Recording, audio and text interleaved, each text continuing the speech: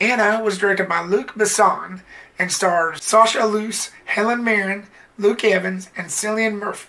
And it's an action drama about a young woman named Anna who is recruited by the KGB in Moscow when she unleashes her incredible strength and skill to become one of the world's most feared government assassins. Sounds cool, right? No. Starting out with the positives, the characters was decent. You throw Luke Evans and Cillian Murphy in a movie, it's gonna be pretty good. The only other movies I've seen these guys in was like the Fast and Furious for Luke Evans and Batman Begins and Red Eye, which Cillian Murphy was great in those films. Luke Evans was great in what he did too, what I've seen. And when they added them guys together in this film, I thought it was pretty good. They gave solid performances as to the government officials that Anna works for. Helen Mirren plays a KGB officer or a recruiter, and I thought her performance was pretty decent. I like her as an actor. She made me chuckle in some parts. I gotta be honest, she made me laugh in some parts, but she was pretty decent. Sasha Luss plays Anna. She's really beautiful, she's daring, and dare I say, sexy. What can I say? I'm a guy, sue me. But I thought she played the main character for this film pretty good. And she's like an actual Russian model, from what I read. The cinematography and the lighting, as usual, was done pretty well. I could see what was going on. The score was handled pretty well, too. Rattling around in my brain, I've got to put this in the mixed section of this review, and it's the story.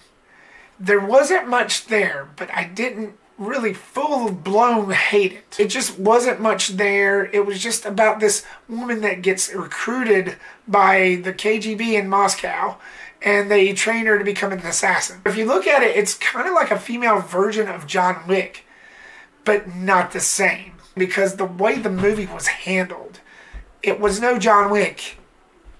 I don't need to say anymore.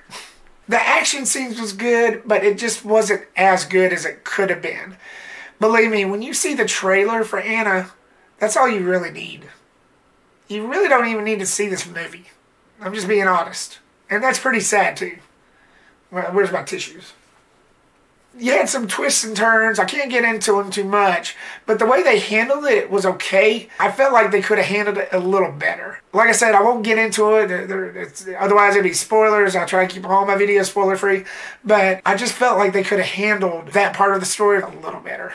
And let's get into the negatives. And this was a letdown for me, and partially my fault because I really should have set my expectations too high. And I'm trying to do that nowadays with movies. But the pacing was very slow. I just felt like it dragged on so much. It's labeled as an action drama, but to me it was more drama. And like I mentioned before, the only action scene that'll really get you pumping is that diner scene where she starts shooting everybody up, and that's in the trailer.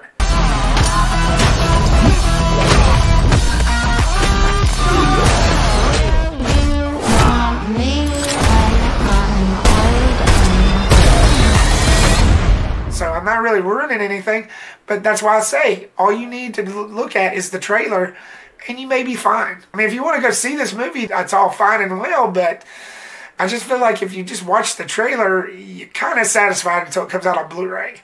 Just watch the trailer and you'll be set. Just do it. Do it. All right, a couple things before getting into my final thoughts, and I had to do some research on this, but you know, all these sexual allegations that's flaring up everywhere in Hollywood. Unfortunately, one did flare up that involved sexual and criminal allegations against director Luc Besson. This may be the reason why the studio has done it this way, but there's hardly been no promotion. There's hardly been any screen testings.